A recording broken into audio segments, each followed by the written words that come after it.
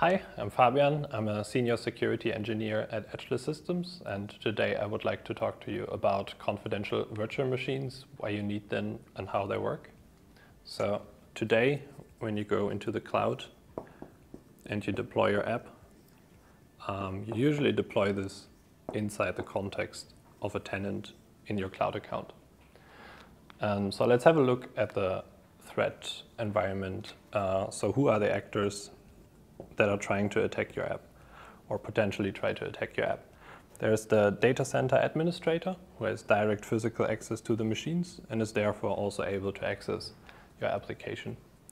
You might also have an administrator inside your tenant, for example, someone who manages your cloud subscription, but should not have access to the app, but by having administrator access, they could potentially access your application. And then you also have different tenants that are part of the same cloud and can attack your application from inside the same cloud provider. Additionally, we face additional challenges through policies and regulations, such as GDPR, that force us to take security a lot more seriously when deploying an app with sensitive information. So all in all, when we deploy our app, we have a huge stack of application software, of operating software, the host system, plus the hypervisor. And then we also have the data center with software and the engineers. And all of this stack we need to trust to not be malicious and attack our application. So with new processors today, we can use confidential virtual machines. And the creation of a confidential virtual machine begins with a secure processor we have inside the CPU. And we can talk to this secure processor on a secure channel to spawn a confidential virtual machine.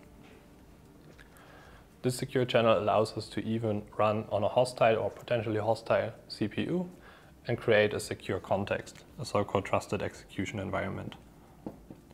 As an administrator, I can then request the CVM to generate a so-called attestation report.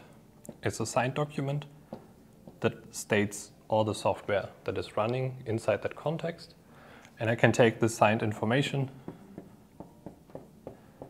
and fetch a root certificate from the hardware vendor and use these two information to verify this attestation report and be sure that only my software is running in the context.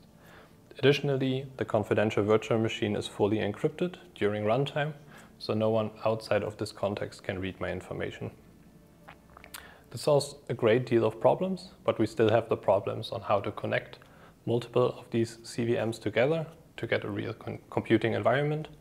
And we also have the problem of wanting to use non-confidential services, such as a cloud load balancer or storage. And we will learn how to do this in an upcoming video.